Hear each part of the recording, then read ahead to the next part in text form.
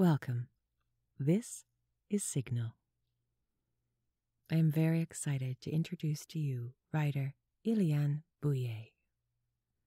She is a Chinese-Singaporean writer of speculative fiction and has very graciously given me permission to narrate one of her short stories. Her work has appeared and is forthcoming in Clark's World, The Pen Review, and Weird Horror, among others. She also has two of her novellas, Signal, Tracer, and Carrier, being published as one novel and set for release in September 2023. Described by publisher Dark Matter Inc. as a book that brims with genre elegance fans of space horror and cyberpunk will love. Please check out the show notes for links to explore more of her work. And now, I present to you Tracer. It's quiet up here. Picture an observation deck over a container terminal at night. Except in this port, there are no gangs of stevedores or cranes.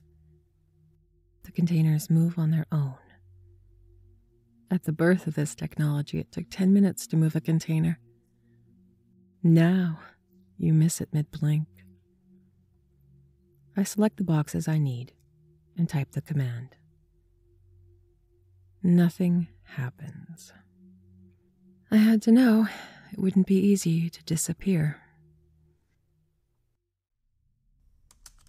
How much are we talking? I typed. Then, keep your bounty, Nemo.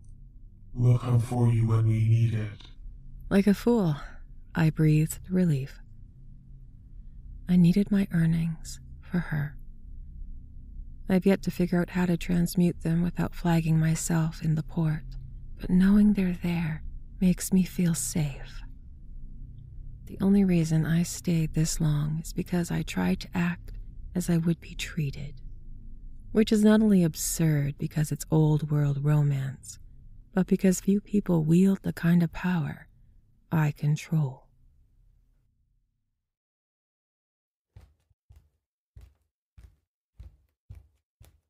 Across the floor, the lights are on in the research and development team's pod, where the headset and gloves are unsecured.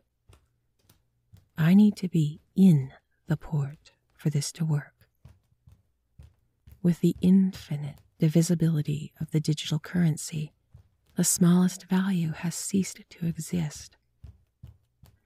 Then no value is too minor. Our world is both shrunk and expanded. It requires no effort to extract what I need from the research pod, because no one in the administration expects terminal transgressions from an officer. I suit up, slip on the facial encryption mask for what it's worth, and launch the node. Then, I'm in.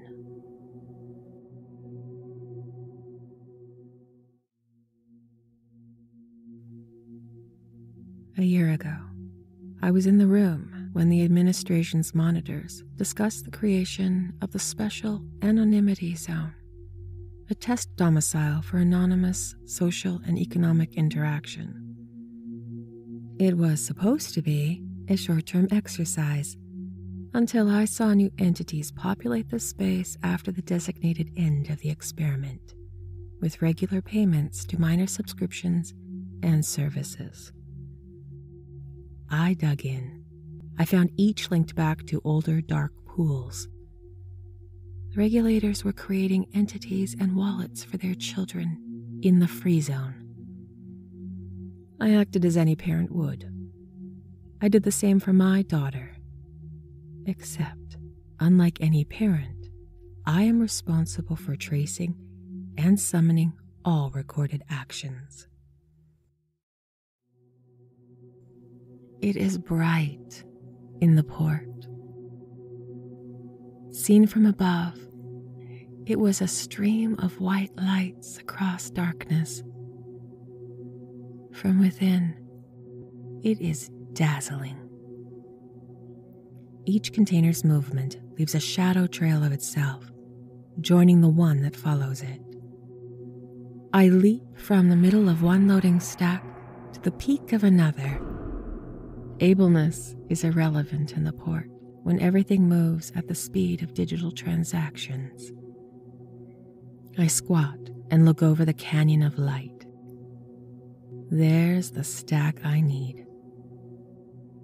The homing signal flashes in the corner of my headset and disrupts my vision. The research team is back and looking for the suit. What is it you want? As I typed, I saw the chief at the door to her pod. What everyone wants. To feel safe. What will it take to make you feel safe? I looked up with a smile in my eyes. The regulators are so far up my arse, they know when I'm about to shit before I do. The chief flicks a minimized projection at me across my desk. The headline reads, "Investigations of hub blackouts point towards the sailor." Few more months of this, and more citizen users are going to try and go off grid. I'll deliver them to you, Chief. My lead is solid. When she was gone, I checked my projection. To disappear. They wrote 4 minutes ago. I have a favor to beg of you. Under the table, I was shaking a leg. Her name is Echo.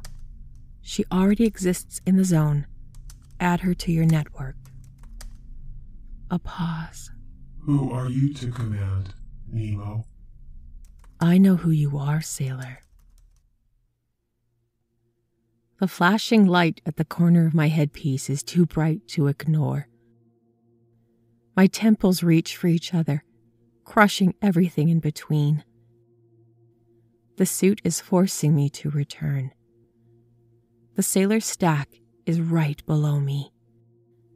I need to tag the corruption chip to it. People have been deleting themselves for years. Only now the sailor provides them a continuously encrypting, shielded domain and a community.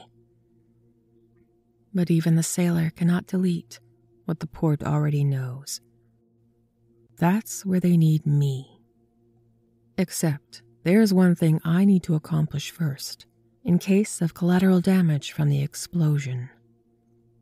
At the higher levels of the stacks, gold is airborne and sheltered within protected channels. Here, privacy remains a right that can be bought. Guarantee that protection, and you can strip people of everything. I need to extract the returns I amassed as Nemo from the dark pool I traded in and tag it to Echo's wallet. But I've been lying to myself.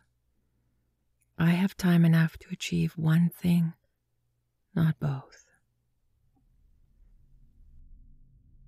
How can I know it won't corrupt you, sailor? You cannot know, Nemo. And my safety? Your safety is in the sum of ours.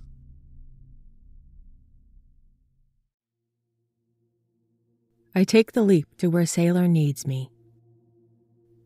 Time, like value, has no limit in the port.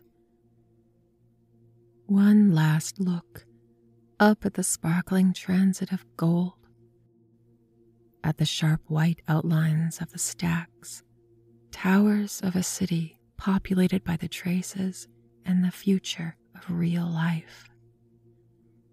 The headset sends another painful shock. I tag the chip to the stack at the highest reach of my arm, and I turn and run.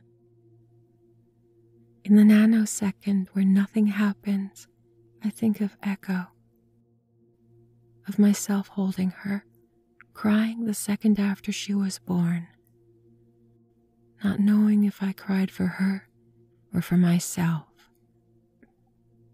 And I see it before I feel it. Shockwaves find and rend my body. Fair winds, sailor.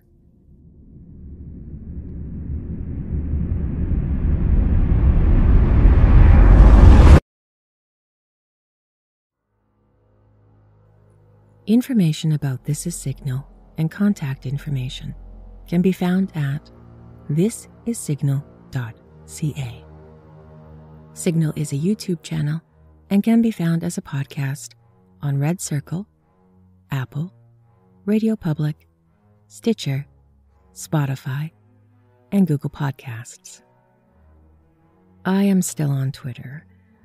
I have a community there that I really love, and they are very good to me.